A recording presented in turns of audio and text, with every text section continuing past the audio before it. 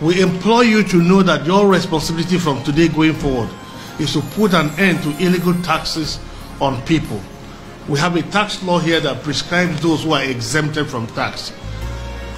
All those categories of people and those that from time to time may be so announced by the governor, including every single hotel that has less than 50 rooms in Calabar and in the whole state, today are exempted from payment of tax. We have exempted all Okada drivers, taxi drivers, airport taxi drivers. We have exempted small salon owners, small catering and restaurant points, mama food, eatery points. All those small basic survival people selling of produce, struggling to make a living, they have been exempted today from paying tax. We have exempted them because it is better for me as a governor that I rather task my brain than to tax my people. And great crossriverians, you have the right for anybody who comes before you to demand tax. You have the right to say, stop, the governor has said we should not pay tax. Why will a small person carry banana from his farm to go and sell, and produce people are there taxing him for produce? Why would somebody carry granite to go to market and somebody is putting a checkpoint on the road and collecting money from the granite seller? This is not Ben Ayade, this is not my nature. I am not wired for this insensitivity to a weaker person. I have abolished produce tax. Let farmers earn their money, let them keep their money. Because you didn't give them fertilizer, you did not irrigate the soil, you did not prepare the soil for them, you did not do the land clearing for them. Why do you want to tax them? Why do you put pressure on that, your small brother or sister, whose situation is much worse?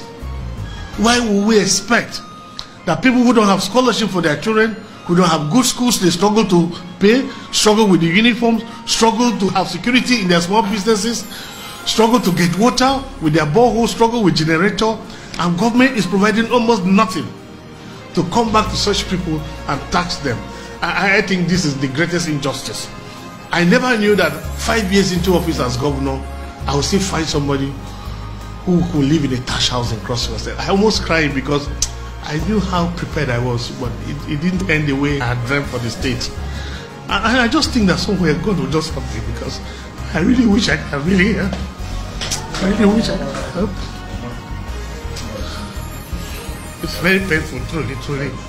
I can't put 5 years and I've not been able to do the change I wished. I know of some small people whose businesses are closed because even after signing into law that they should stop collecting tax, I still find people giving political appointment for a completely different thing. And you see them go back to these same people and dragging them and seizing and closing their shops and taxing.